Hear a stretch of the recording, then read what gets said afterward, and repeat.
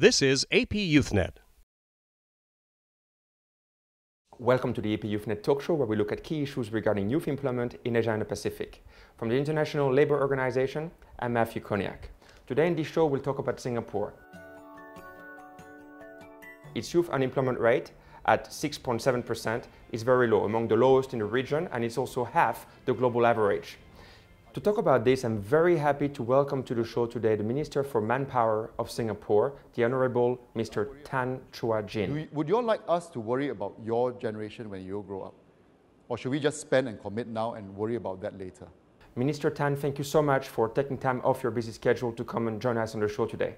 So I just mentioned in the introduction that Singapore has just about 6.7% youth unemployment rate. We talk about the competitive education as one of the key factors, technical skills training system, labor market information being available to young people, as well as labor market policies. Any key reasons why you see this rate being so low?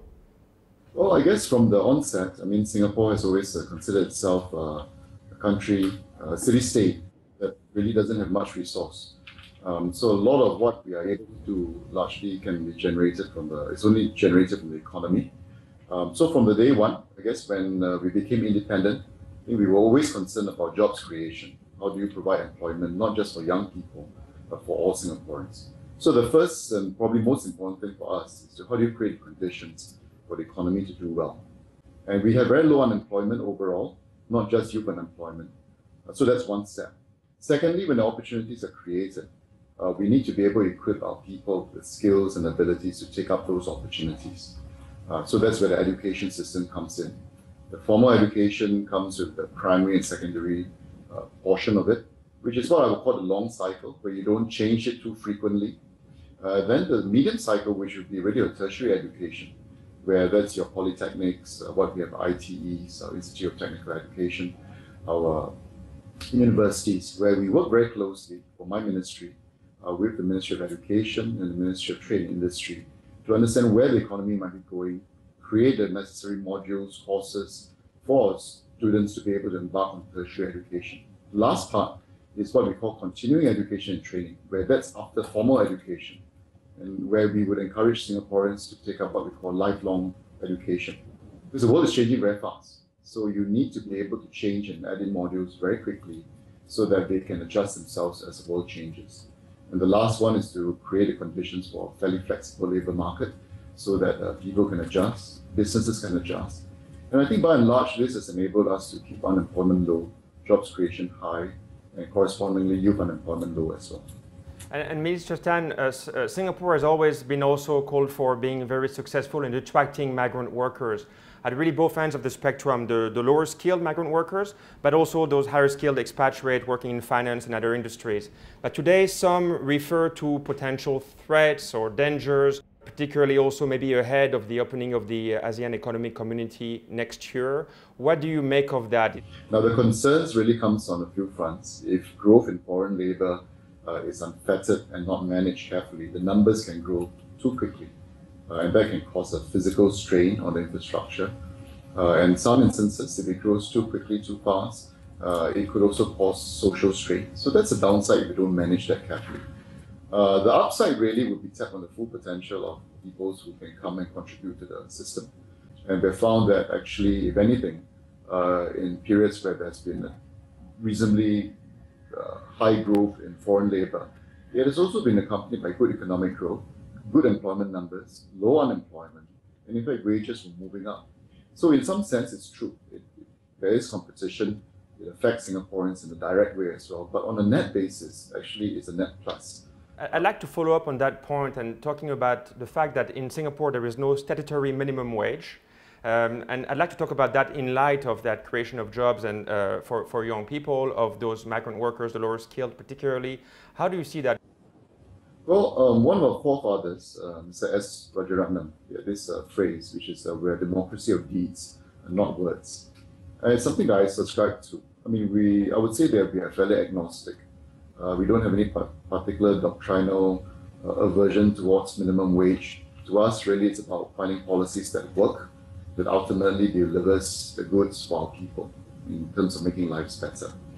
Minimum wage remains an option if all things fail, if we are not able to generate good opportunities for people.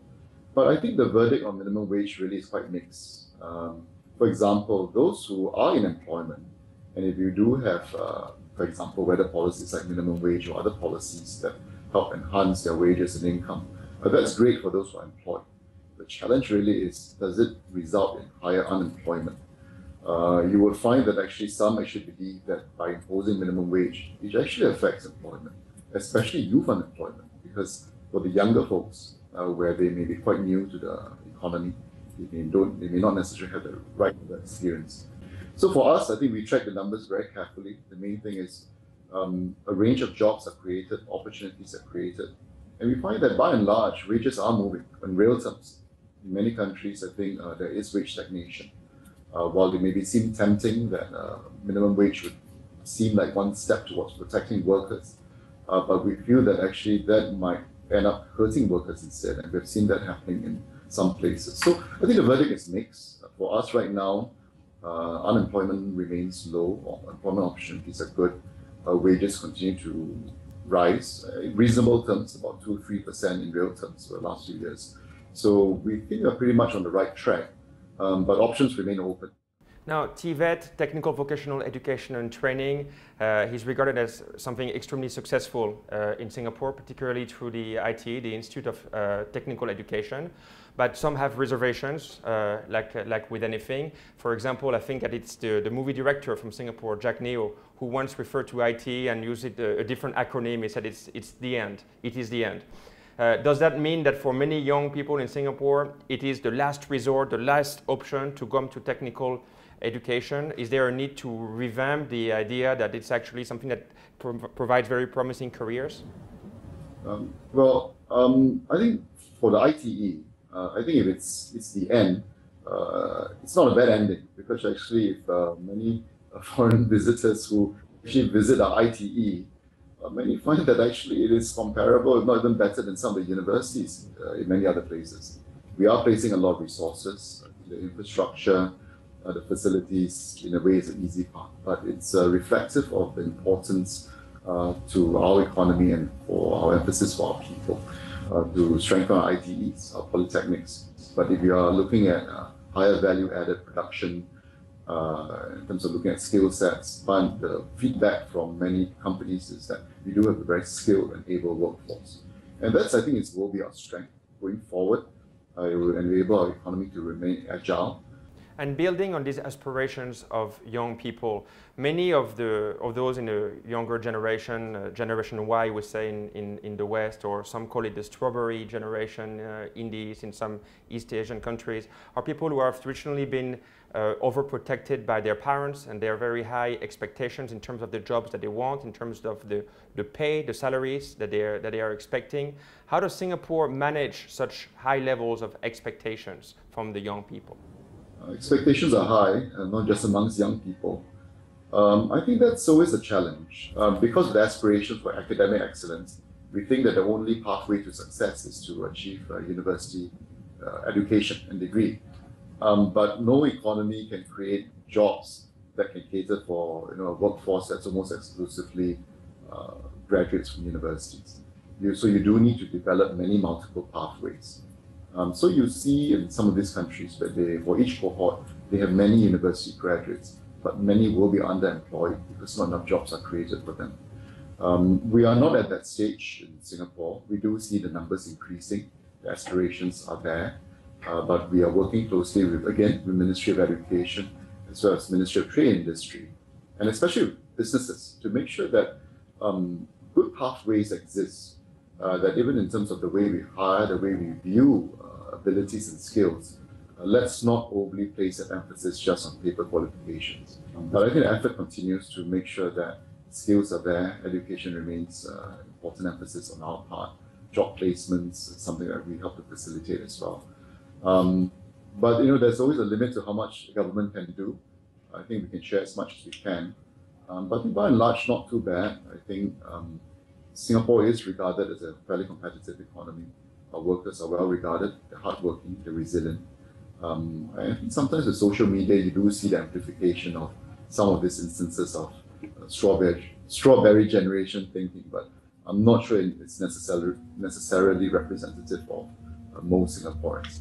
And I hope we remain that way, because what will happen is that the more pampered and the more soft we are, it will affect competitiveness. And I guess that's where the cycle will begin on the downturn and when you become less competitive. Minister Tan, I would like to thank you very much for your time today, for your insights and comments and review on the youth employment situation in Singapore. Thank you so much. Thank you very much. And for our viewers, please visit us at APYouthNet.ilo.org for more on youth employment in Asia and the Pacific. From Bangkok, thank you and goodbye. This has been an AP YouthNet production.